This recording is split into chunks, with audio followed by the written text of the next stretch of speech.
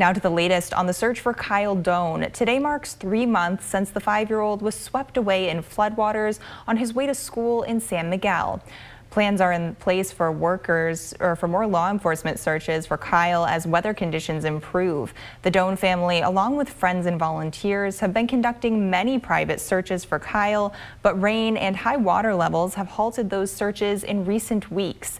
A spokesperson for the San Luis Obispo County Sheriff's Office says they're waiting for water levels to lower in order for their search crews, canines, and other equipment to access certain locations.